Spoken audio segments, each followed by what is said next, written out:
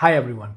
Mail merge is one of the powerful and widely used feature in Microsoft Outlook, especially when it comes to send personalized email to large number of recipients. Until now, mail merge is primarily used through Microsoft Word and Microsoft Excel. But here's the good news. Microsoft New Outlook also supports mail merge too.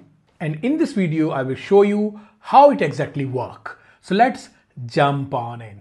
So I am currently on my new Outlook interface. Now first click on the new email. You will notice the usual fields like to, CC and BCC are visible, but that changed slightly with Mail Smartly. Now instead of just hitting send, click on the drop down arrow next to the send button. You will see three options here.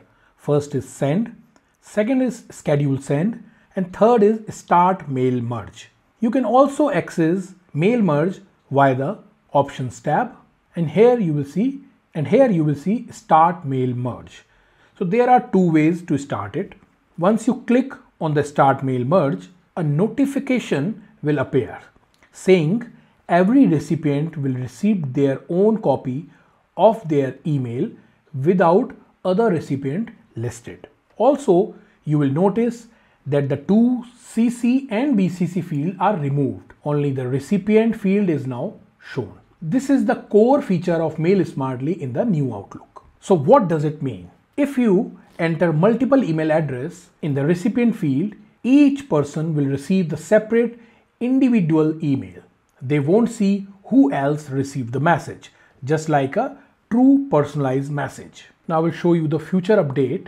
According to Microsoft 365 roadmap, Microsoft is working on Mail Merge Advance, an updated version of current basic feature. So with Mail Merge Advance, you will not only be able to send individual emails to each recipient, but also personalize the email content using custom field such as their name, company or other dynamic data. The preview of the Mail Merge Advance is expected to be available from August 2025 and full rollout will be begin from September 2025. So in just a couple of months, we can expect even more powerful personalized capabilities directly inside the new Outlook. So need to switch between Word, no need to switch between Word and Excel anymore. So it's simple, fast and perfect for bulk communications without compromising on personalization. If you found this video helpful, don't forget to like, subscribe and hit the bell icon for more Outlook tips and tricks. Thanks for watching. I will see you in the next one.